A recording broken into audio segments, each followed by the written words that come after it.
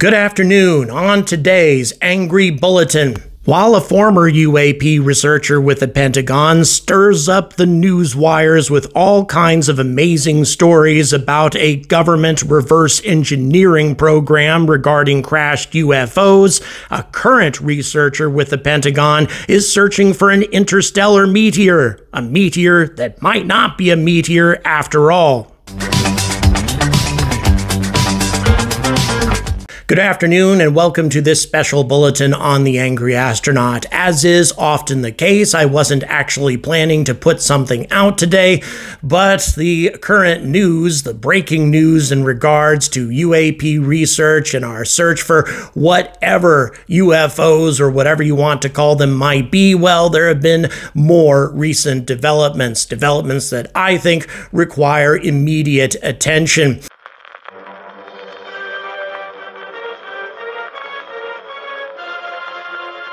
I'd like to take this opportunity to welcome our new Patreon subscribers. As I mentioned in my previous video, I'm trying to get 1% of my subscribers to join as Patreon members and all the benefits that come with that, being part of my Discord community, unique content, early releases, that sort of thing. All of it's in the description, but 6 new members have joined on, bringing us to a total of 350 supporters. Thank you so much. We are well on our way to reaching that 1% goal. And once again, I appreciate your support.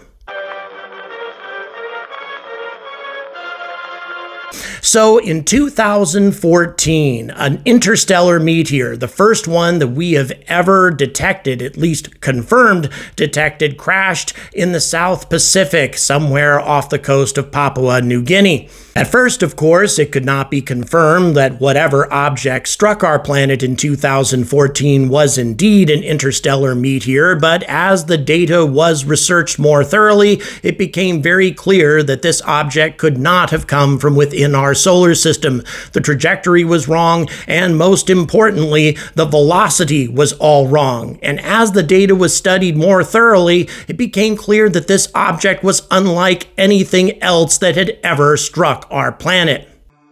In the course of this video, I'm going to be quoting extensively from an article by Avi Loeb, the researcher who's currently off the coast of New Guinea looking for alien wreckage, and why he thinks that that's what he's looking for. On January 8th, 2014, an object from interstellar space, now known as IM-1, hit the Earth at a speed of 45 kilometers per second. The object was detected by U.S. government cameras, and the incident was filed away in a catalog kept by the JPL offices. In 2019, 5 years later, Avi Loeb, together with his student Amir Siraj, identified this as the first interstellar meteor ever detected. And then U.S. Space Command, under the Department of Defense to NASA, confirmed at a 99.999% confidence level that this was indeed the case, that the first interstellar meteor had been found, because at the time, Oumuamua had not yet been detected. But here's the data that started to make Avi Loeb suspicious. The confirmation letter sent by the U.S. Space Command was accompanied by the light curve of the fireball, which showed 3 distinct explosions separated by 1/10 of a second. The fireball data, which indicated that this small meteor made its way to a much lower altitude than it should have, proved that the object was made out of a material 20 times stronger than that of stony meteorites and 2 times stronger than iron meteorites.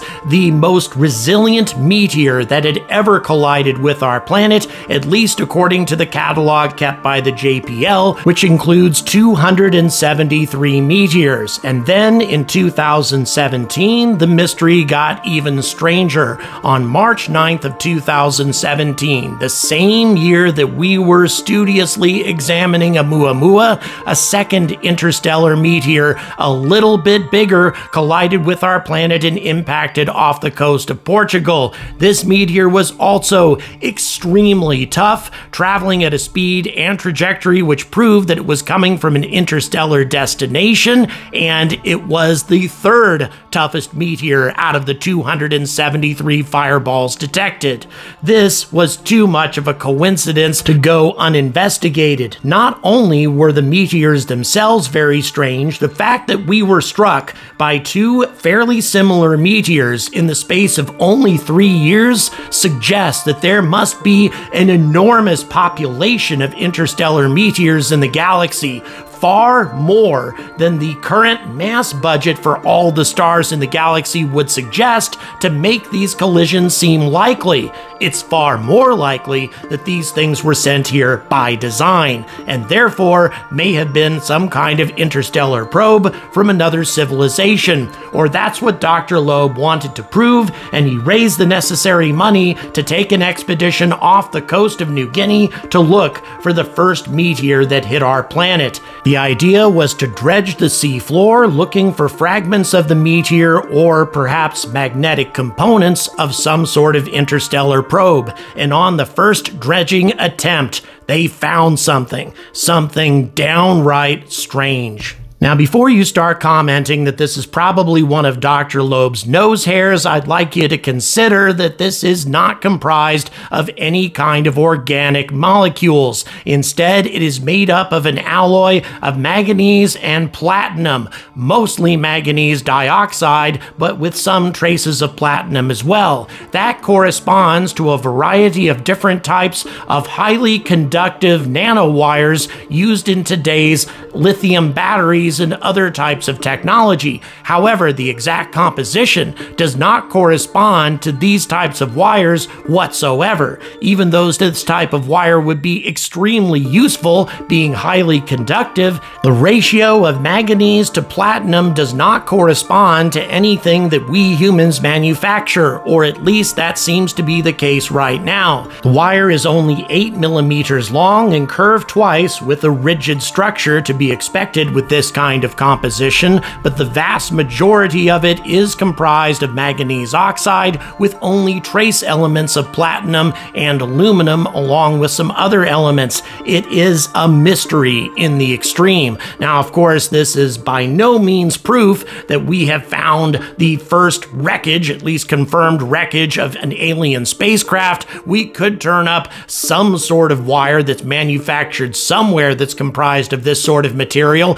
but it is not only very unlikely that we should have found something like this in this particular location, it is a stroke of sheer luck that it was dredged up at all because this wire is non-magnetic. The researchers have concluded that the wire was brought up along with a large number of tiny volcanic particles which are magnetic, and these particles acted as sort of a magnetic cement that adhered the wire to the magnet. Again, a very lucky occurrence, but something that could very well happen again. So at this very moment, Dr. Loeb's expedition is dredging the bottom of the ocean off the coast of New Guinea looking for more evidence. And the more materials that they find that do not correspond to human technology, the more this mystery is going to deepen, and the more it is going to appear that for the first time, at least as far as the public is concerned, we have found an alien crash site. And by the way, for those skeptics who think that there's no way that UFOs should be crashing this often, well, first of all, we have no idea how many of them are actually visiting our planet.